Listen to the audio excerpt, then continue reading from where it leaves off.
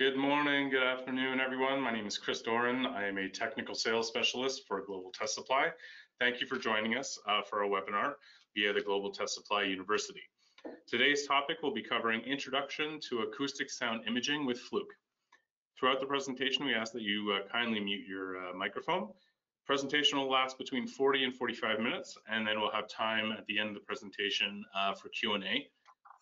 We are going to encourage you that throughout the presentation to submit any and all questions that you have using the chat feature. And as I just mentioned, we'll get to all your questions at the end of the presentation. Global Test Supply has been working closely with Fluke for many years. We pride ourselves on being a leading distributor of Fluke electronics.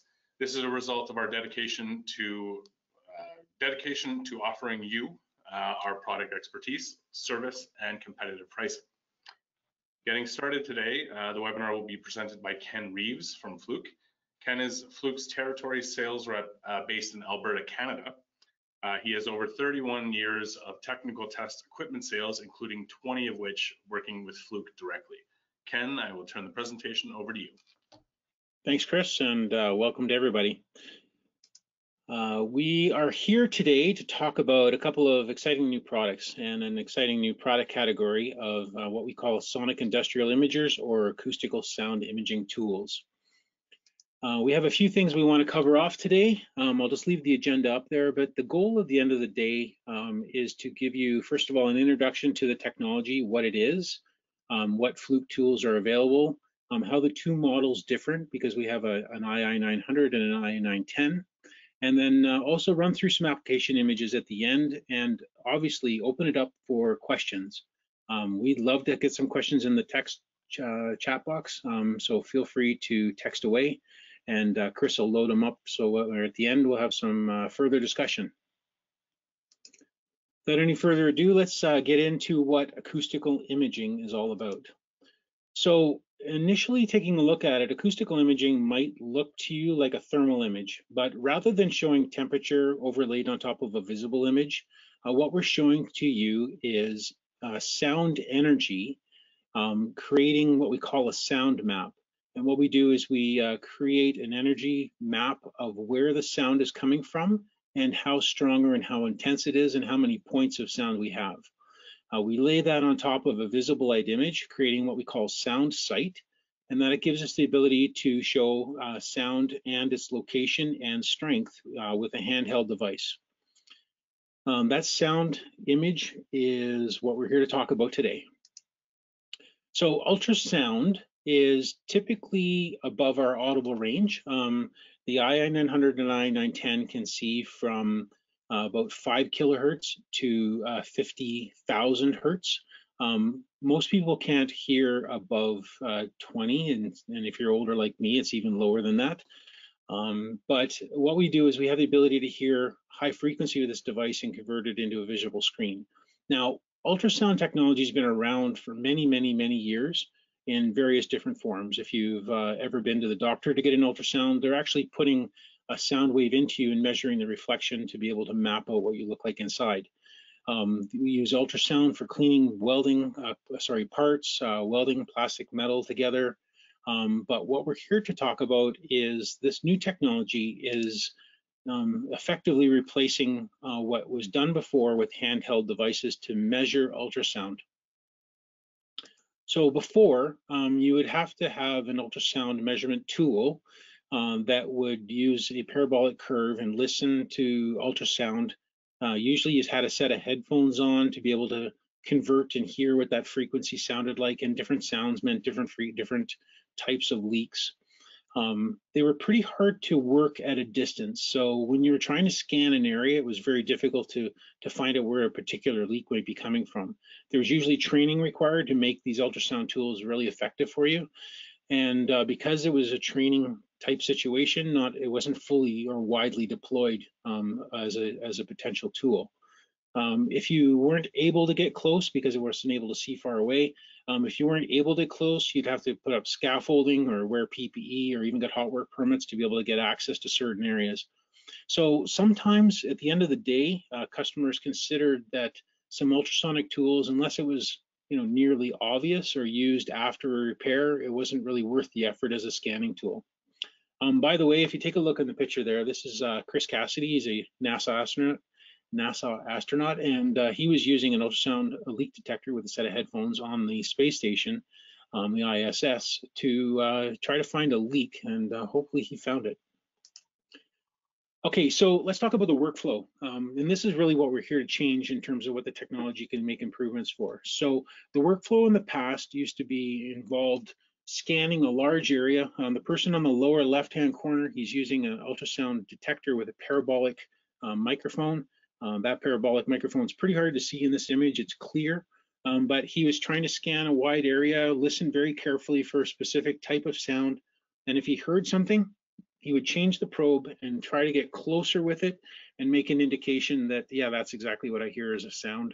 It sounds like it's a leak. He'd pull a tag out of his back pocket, write on the tag, mark it, and then, tell somebody later to go back and make a fix and continue on with the scanning. This whole process took a lot of time. And if you could just even imagine looking at my little picture there of how you would find a leak in that scanning area, it'd be pretty difficult. So we went to a customer location very early on in the process of introducing the ii900, and we asked them to demonstrate how they would find a leak. So again, they scanned, listening point by point, trying to find out where a leak is across a wide area, and we were there for about 20 minutes, and he found one leak and tagged it. We put the ii900 in his hands, and he was again able to scan over a wide area and take a look at what he did. He was able to scan, he found 2 leaks in under 5 minutes, scanning the same area, and was able to pinpoint that leak, come over, and where he thought there was 1 leak, there was actually 2. So a very interesting takeaway from that first very early discussion. So let's talk about the ii900 and give you an introduction to it as a product. What does it look like? How does it work? What are the menus? Let's have a look. So again, we're delivering the sound map and sound site technology where we combine it with a visible image. And this is the first time that anything like this has been to the industry. And it really does a good job of changing kind of the mindset on how we approach compressed air leaks. The device itself, I got one in front of me, and if you have your camera running, you can see, or you see on my camera, that's the size of it right here. It has a 7-inch touch screen on it.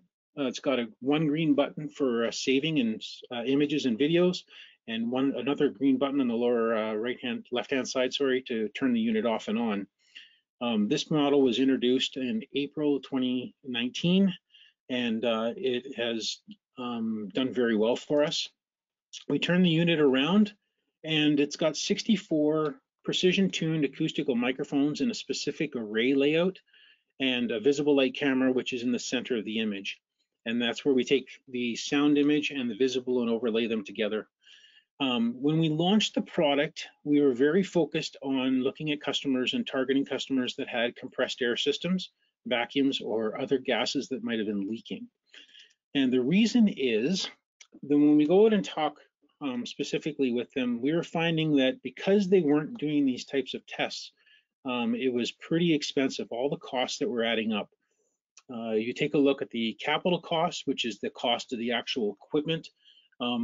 If the equipment was running more than it needed to, it would be wearing out faster and need to be replaced. So there's a significant amount of money attached to that type of leaking, especially on the big capital equipment for compressed air systems. From a product quality point of view, a lot of products that you may be making, or a lot of end results of your equipment, can be directly affected by either having low pressure or not enough volume of air to be able to run your tools, or the product quality itself might become very, very poor. And being able to get a handle on your leaks would, prevent you having to buy a new compressor, or again, not waste your product at the back end of your production. Energy costs, you might not be aware, but compressing air is actually not that efficient. It's about a 7-to-1 ratio to electrical energy. The problem is if you're leaking air, you've leaked what cost you a lot in the first place, and it's a continuous expense. The cost of gases, if you are buying gases, say for instance, you're buying nitrogen or argon for welding, or any of these other type of gases that you would not be able to produce on your own, You would basically, if you had leaks in those systems, you would potentially be taking your contracted price and tearing it up and wasting that. So a lot of people do spend some time taking a look at gases that are under pressure that aren't air, but they sometimes consider air as just a cost of doing business. From a manpower perspective, again, we've already alluded how much time it takes to find a leak. So being able to put this new technology in your hands will eliminate that part of it. Also the training side, which doesn't necessarily get discussed a whole bunch. There's very little training required to be able to make this unit run for you. We'll get into a few slides here later that will hopefully make that a little more clear to you as to how well we can see these leaks. There was a particular customer that worked with us very early on, and they have 4 compressors that were running, and they wanted to get a handle on their leaks. So they put a Fluke power quality analyzer on the compressors. This graph here adds them all up, so we got an idea what's going on. And when they went off and made some repairs using the ii900, about a week later, they were able to do a similar test and showed that just making the repairs on that compressed air system saved them 25% of their electrical bill, which in their case equated to about $50,000.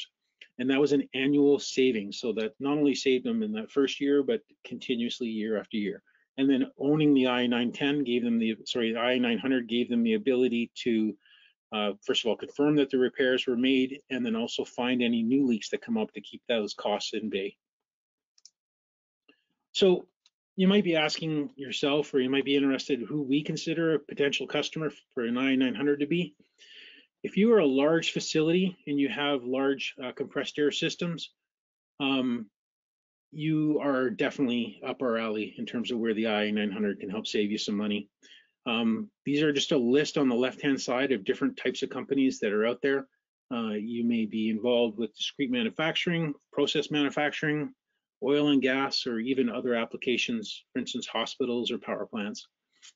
The actions that customers are taking right now to get a handle on their leaks, there may be existing PM programs in place. This product would make it much easier and faster, and potentially return time and effort back to your team to do other events.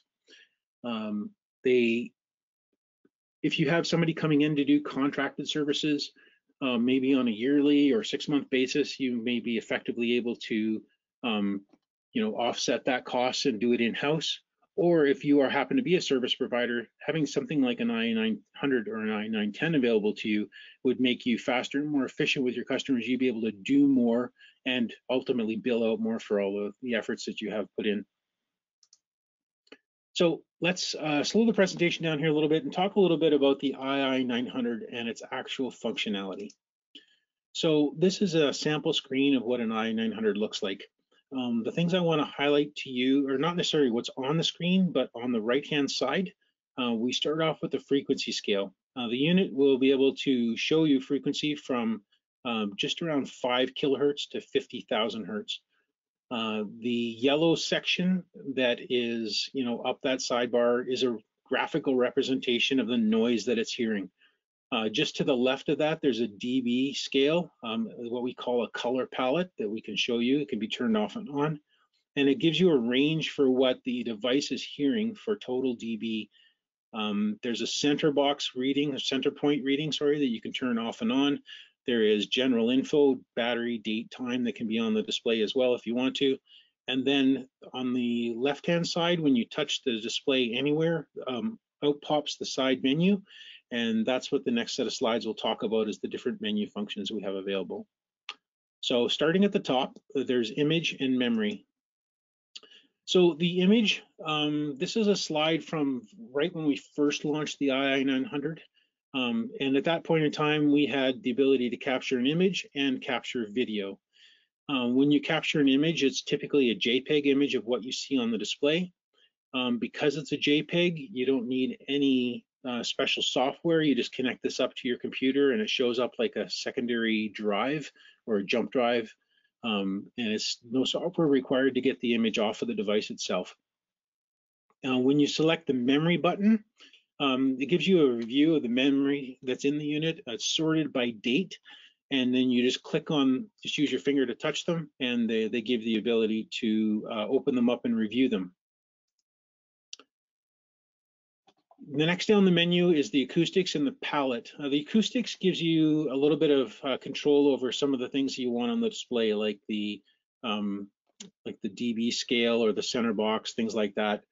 The palette, the unit comes defaulted with red blue, but I would caution if you plan on using or sharing these images with somebody else that they may be colorblind and you may not be aware of it.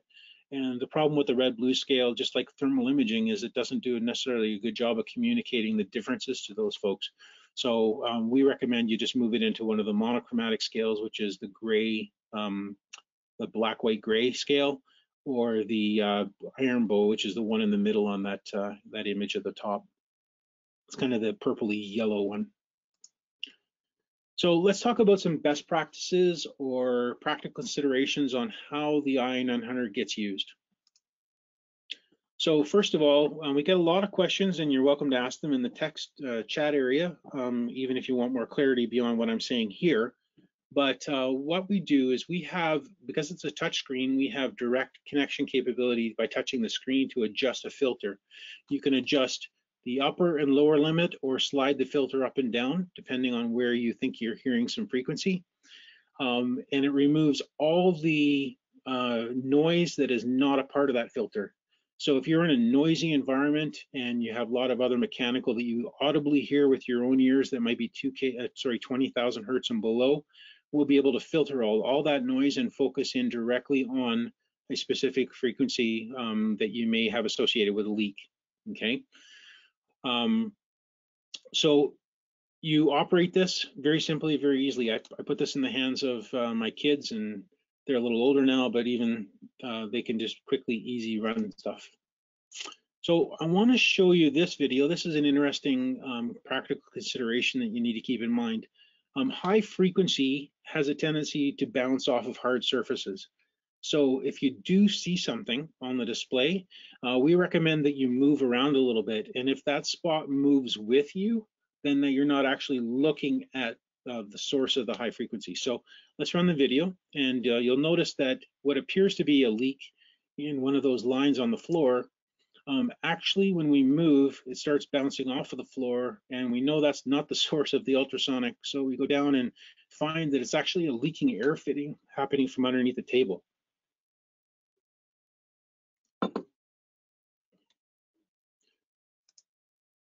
So just like before, you can walk through and see particular problems, but we always recommend that you move to confirm the location of the sound.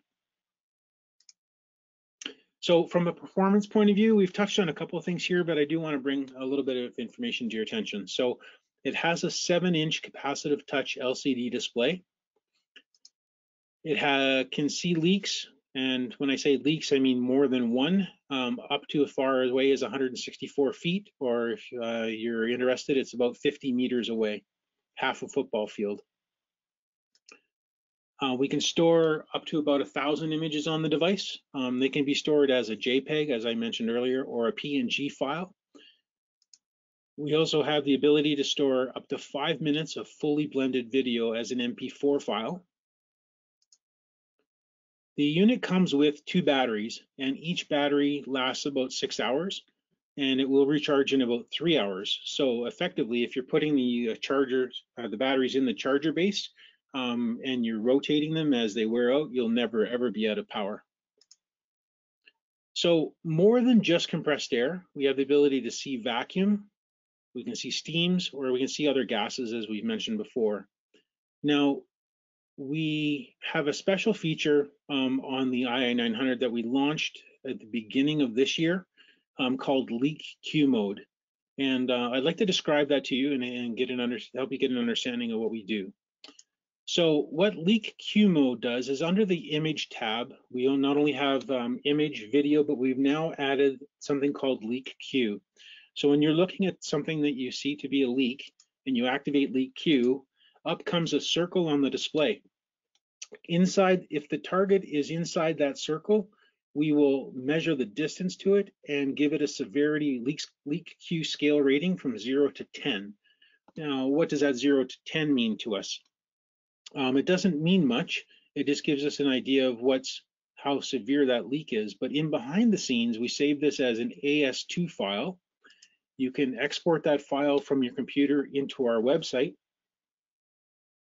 And from there, answer a couple of quick questions. In other words, we already know the distance. We already know that it was compressed air. But if it wasn't compressed air, you could say it was a gas that you're paying for and how much that gas is costing you.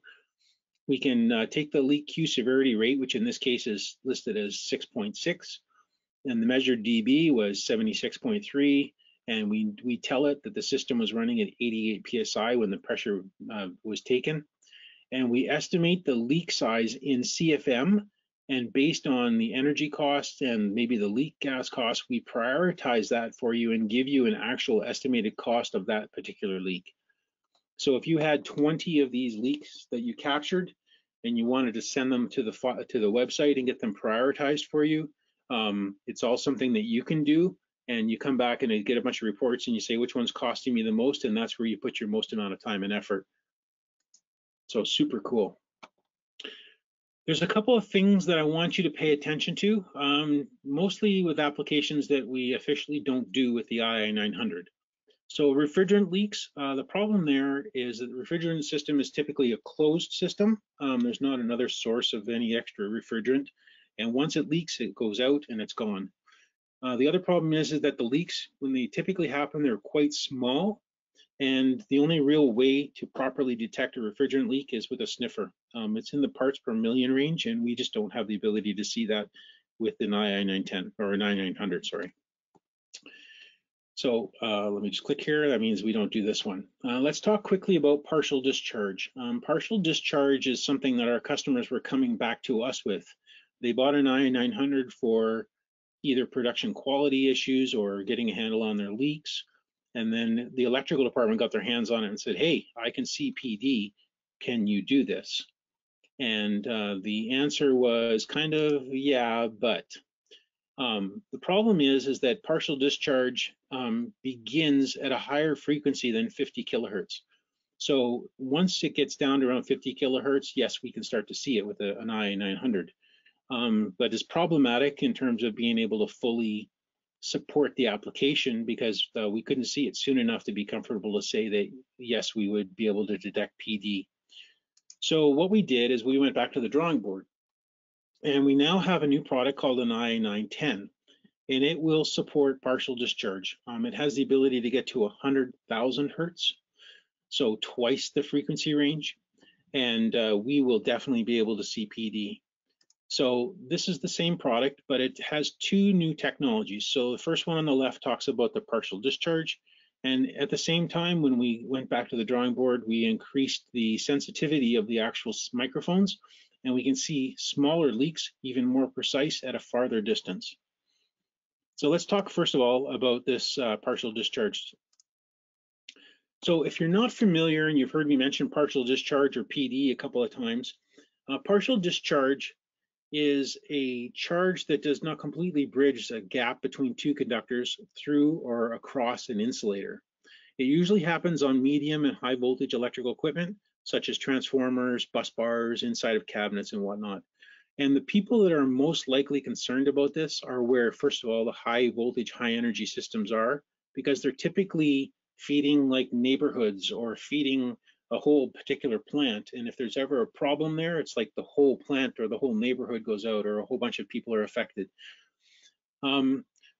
Traditionally, detecting PD was done through either very sophisticated electrical measuring tools that Fluke doesn't have, or with a UV IR camera that was looking for the ionization of the gases that surround the PD incidents. They were very expensive. Both of those were pretty pricey types of pieces of equipment, and therefore PD was done either by a utility or typically contracted at a plant. So let's talk quickly about PD in terms of what we can actually do. So this particular graph, this page shows us the 4 different types of PD. We have corona discharge, which is the PD that tendrils off of conductors attempting to reach into the air. It's like when you see a lightning bolt and you see those extra little pieces coming off the side of the lightning bolt. That's really what corona is. Surface discharge, that's where you have two conductors and it's trying to track across the surface. Typically at the beginning, it's not seen visually. I know that the image there shows it visually, but in the very early stages, it's really only being able to see using something like the ii910. Arcing, that's a very visual one that you can see when it happens, and it's typically creates a plasma discharge. And yes, we can see it, but if that's the point in time, you usually have a bigger issue. The one that I want to highlight it here in yellow as a bit of a warning or pay attention to, voids in insulating materials actually create little PD events internally across the voltage gradient. And those are typically found in cables, bushings, and whatnot. We have the ability to see them depending on how deep they are. So it's one of these applications that kind of like back to the watchouts that we had earlier. It's something that we can do. We're just not fully supporting it. But if you come across a cabinet and you're scanning for PD across the surface and you happen to see a cable that is showing you a particular high frequency event, there's a real good chance that you have some PD in that, perhaps that bushing or the connection. So I've kind of alluded to it here already a couple times, but there's several different financial reasons for getting a handle on PD. There's some maintenance issues. You don't want equipment to basically fault because that requires, for the most part, a complete replacement of any of the equipment associated with an arc flash. Arc flashes are very dangerous, so keeping teams safe and people safe, finding these types of problems ahead of time is very valuable. And then there's always cost and energy savings, primarily to do with the actual labor and repair and whatnot of finding and solving PD problems. Going back to the screen again, let's talk quickly about the low pressure or extra precise capabilities in the ii910. Now, granted, these are pictures from an ii900, but they'll kind of set the stage. If you're an instrumentation person, you know that that's a 3 to 15 psi bellows happening on the top right image there. I believe that one was done at about 15 psi, and we were able to see the leak. There's also a natural gas fitting down below where it's leaking at the stem, and this particular one has an interesting story. The customer smelled natural gas for months on end, but couldn't find the leak. And we were able to find the leak with an ii900 in about 2 minutes. But the ii910 has increased sensitivity, so we're going to be able to see even lower pressures or even less dense gases away from farther away. Leaks themselves, we talked about them already in terms of their cost savings. I just think, lowering that, finding more earlier, or being able to see leaks that were not available on the ii900 with the ii910 is going to expand our capabilities and eventually save you more money on all those other applications. So let's talk about some of the features and functions. First of all, the ii910 still has this leak Q mode that I talked about, but it also adds a PDQ mode, which is the ability to look at PD and measure PD counts, which allows us to estimate the amount of corona that's happening based on the type and the pulse sizes. If I understand it right, I'm not a PD expert, but if I understand it right, the PD count is well used within industry, and it's nice that we're able to communicate the same way as everybody else using our equipment. Again, video recording up to 5 minutes, the sound map image, that stays the same touchscreen as the other device. The real interesting thing here is we've been able to extend it to 100 kilohertz, and that gives us the ability to detect leaks earlier for discharges across wider frequencies. On a previous slide, and I didn't allude to it here, but let me just back up if you don't mind. This one here, on the lower right-hand corner, this is not a Fluke graphic. It was grabbed from a different company off the web. I have to go detail which one it was, and it's hard to see, but if you were to understand that at a higher frequency, when the cost to repair is lower, that's where the ii910 starts to take in effect. As the problem gets worse and worse, it starts to drop out of that high frequency into lower frequency ranges. Eventually it becomes audible, or you can measure with a thermal imager, but then eventually it'll just blow up and completely get destroyed. So the ability of having the ii910 manage the detection of frequencies up to 100 kilohertz gives us that time to be able to solve the problem sooner and get rid of the problems before they turn into big problems. We did not have to change our IP rating on the device. It's the same as the other model, same number of microphones. The battery life is the same, but if you notice, we have the ability to detect at longer distances. So up to 394 feet away, we can see any of the functions, PD, leaks, you name it, we can see them. So here's a comparison between the two units. There's a few things highlighted here. The PDQ mode on the ii910 is there. The higher frequency range is there, the farther detection. The only little caveat to pay attention to is we have had a slight reduction in the temperature range from 45 degrees C to 40 degrees Celsius. I'm sorry, I haven't been able to convert that over in my head, but it's about 10 degrees less Fahrenheit. And let's talk about some applications. So this particular application shot, again, was done with an ii900, and it's just a typical compressed air drop. The interesting thing from this particular image is you see all the noise below the 40 kilohertz. Like, it's quite a significantly noisy environment, and we were still able to just filter in and focus right in and find one particular leak on a compressed air drop down. Again, same kind of noisy environment where the compressor was running, but we can see directly there compressor connection, and similarly a leak off of a regulator, which in some cases may not be something you can manage, but the fact that you can see it is pretty good, because it's usually very, very low pressure at that point. This is a bottling plant. If you take a look at what's moving by in red, you might be able to figure out which company it is. Again, they use a lot of compressed air, and they also have compressed gases in the form of carbon dioxide. And they want to be able to manage those leaks because they're paying for those gases, or they're paying to compress the air on the production system. And when a leak or a problem happens, and a simple thing like an actuator doesn't shift and push across so that the production line goes to a different direction, creates a pretty big problem. So we were able to, again, a very noisy environment, pinpoint a particular leak. This is a leak on a nitrogen system, and similarly, ammonia compressor leak. Ammonia is potentially a very deadly gas, so it's nice to be able to show that we can measure those and see them. This is a gas that you're paying for if you're a welder. It's argon. Again, we see the tank.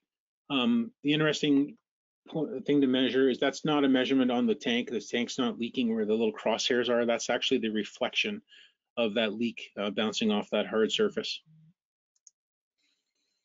Tractor trailers use air brakes, and you can see a compressed air leak on them pretty quick and easy. I wouldn't suggest that somebody's going to go buy an ii900 to do a lot of compressed airs unless you're manufacturing perhaps and testing quality control before it goes out the door. We've talked a couple of times about vacuums. When ducts leak, it's pretty hard sometimes for even the traditional equipment to see vacuum leaks, but the ii900 does an excellent job of being able to pinpoint where an actual duct leak is in vacuum. No different than that picture with the gentleman from the space station who was looking at a vacuum leak on the ISS. Vacuums create the same turbulent air that we're picking up as high frequency. And if you've been in a coal plant, you'll know how noisy they can be. Now, this is a partial discharge image. I put it in the slide deck just to give you an indication of the fact that we can see it with an ii900. The ii910 might have been able to pick this problem up sooner. You notice it's all fenced in. This is a controlled area, and it's definitely high voltage in there. But the fact that we're able to see surface tracking, and that's really what the image is here to show. And again, that natural gas connection, the one I talked about earlier, where the customer had it happening for a long time, could smell the natural gas but couldn't find the leak, and we were able to in a matter of minutes. That's this application picture again. So it's been just over a half hour here. I am going to open the floor to questions. And again, questions come in the form of texting. And so I will pass it over to Chris, who I believe is managing the texting for us, or the questions.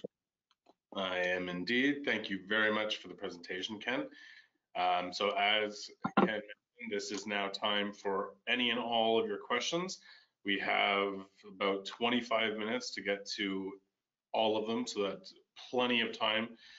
Please use the chat feature to submit any and all of your questions. I will say in advance, for questions related to pricing, availability, rental units, demos, anything of the like, you can email sales@globaltestsupply.com, and our sales staff will get in touch with you and answer your questions that way.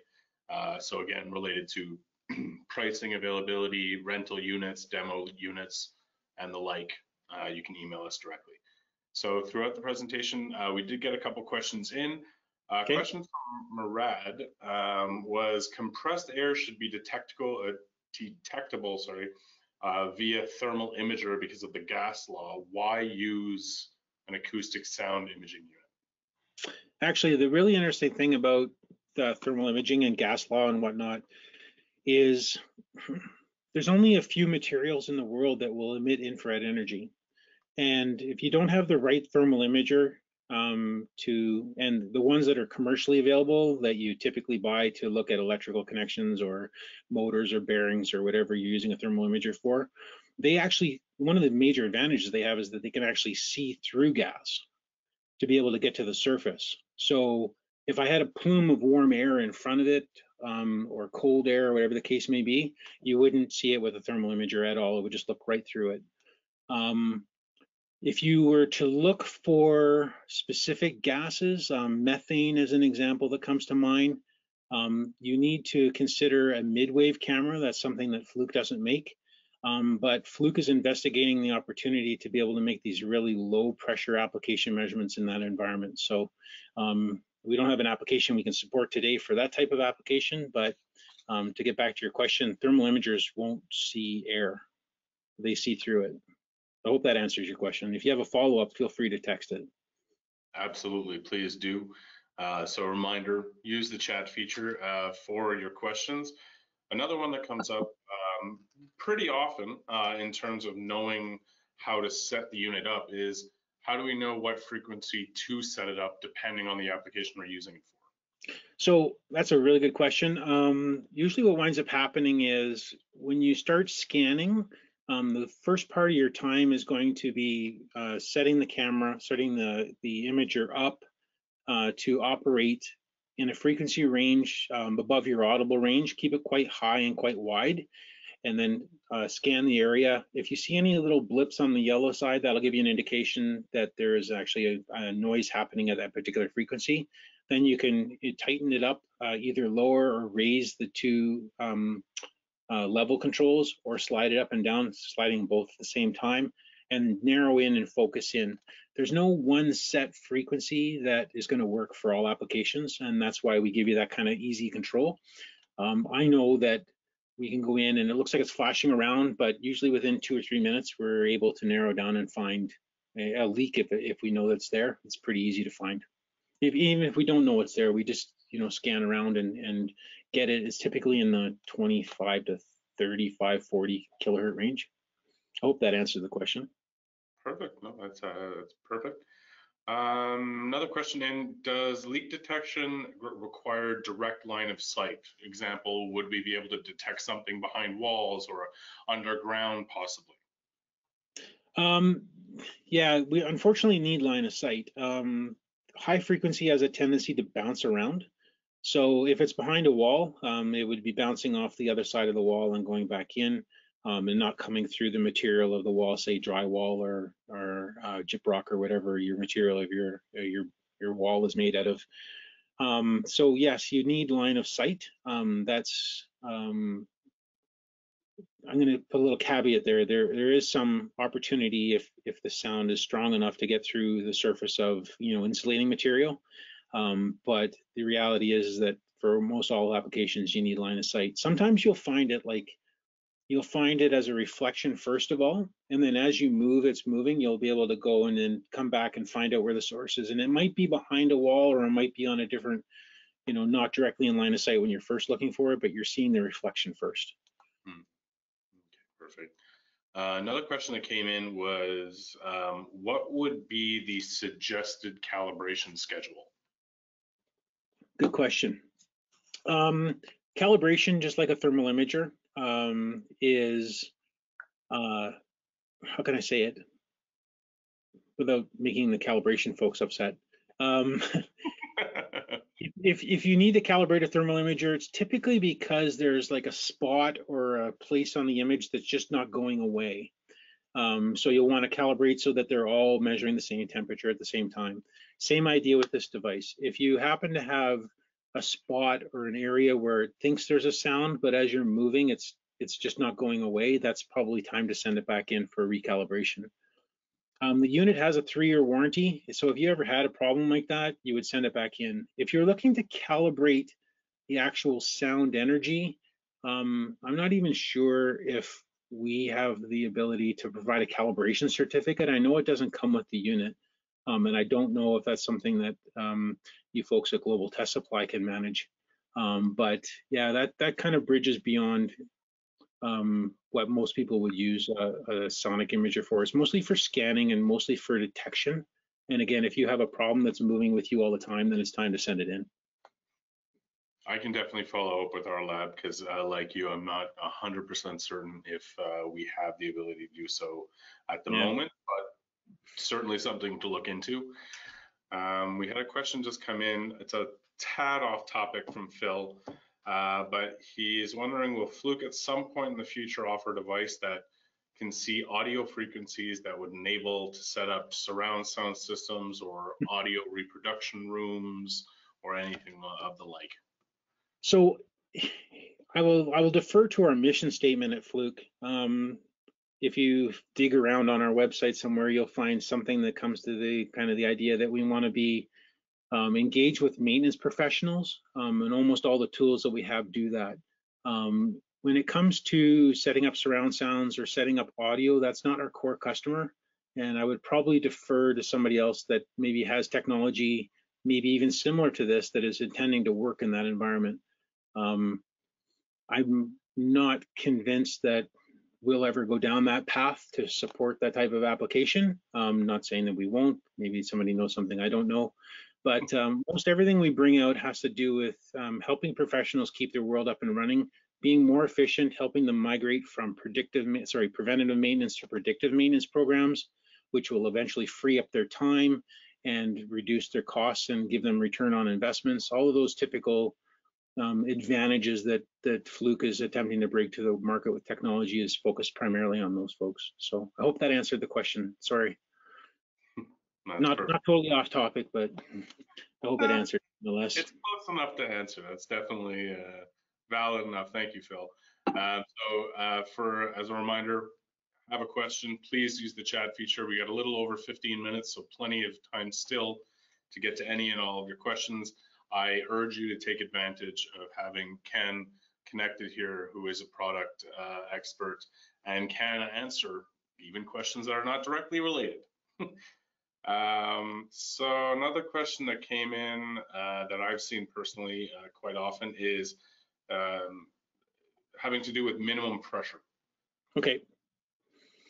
So yeah, is there a minimum pressure needed?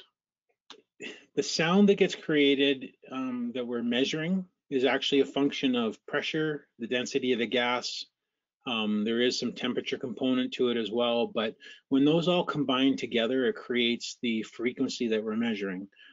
And there was a bit of an internal competition within Fluke to kind of see who could get the lowest frequency, or sorry, lowest pressure. And I did hear somebody was able to measure something down around 4 psi with an ii900. As I showed you earlier, there's that bellows.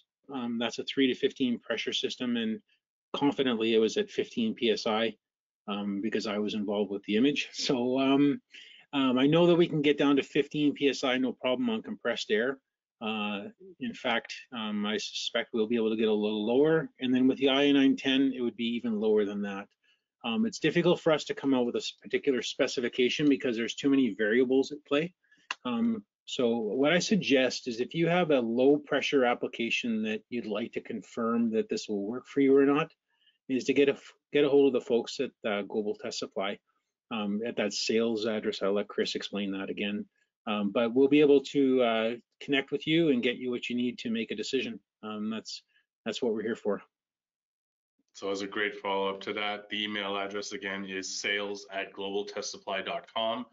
That's for any questions that are better directed in a more direct or private fashion that we can follow up with Ken if need be, as well as any demo questions, pricing, availability, rental, anything of the like, sales@globaltestsupply.com.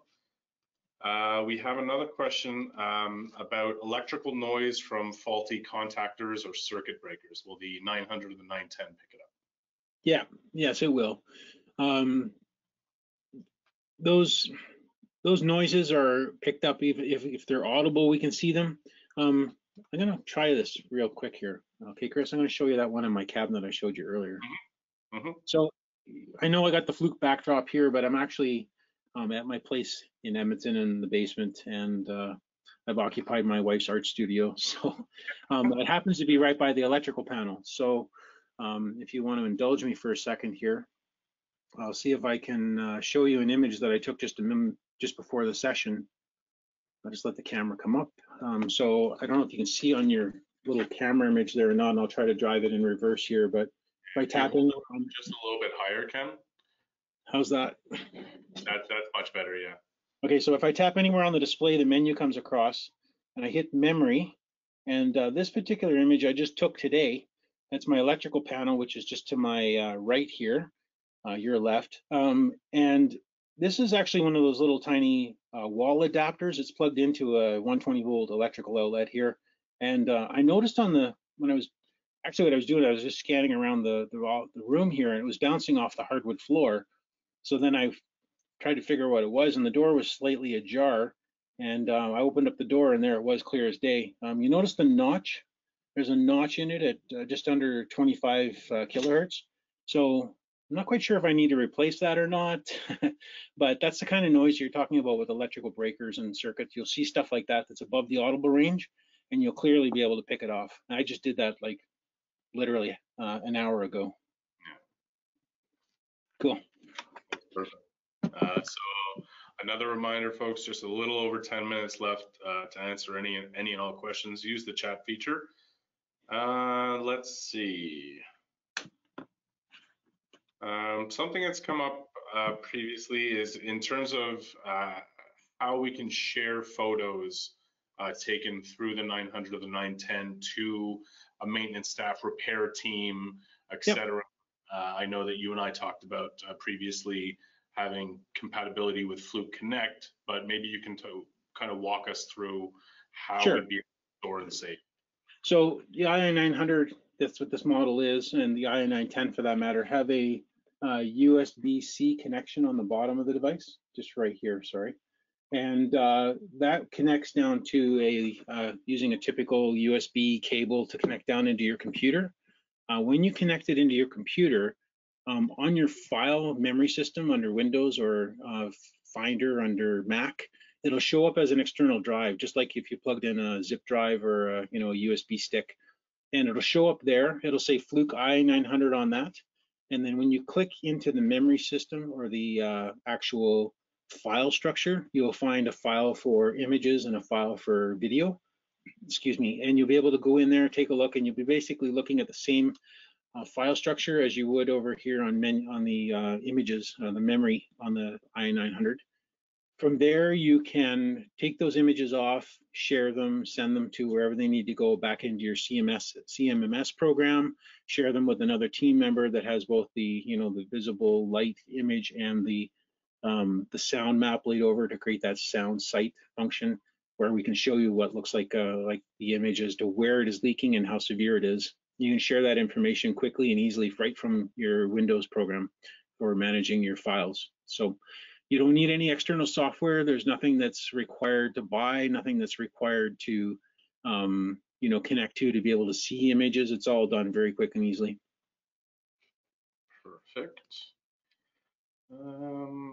So we did touch on this earlier with the slide on the mystery customer with the red cans.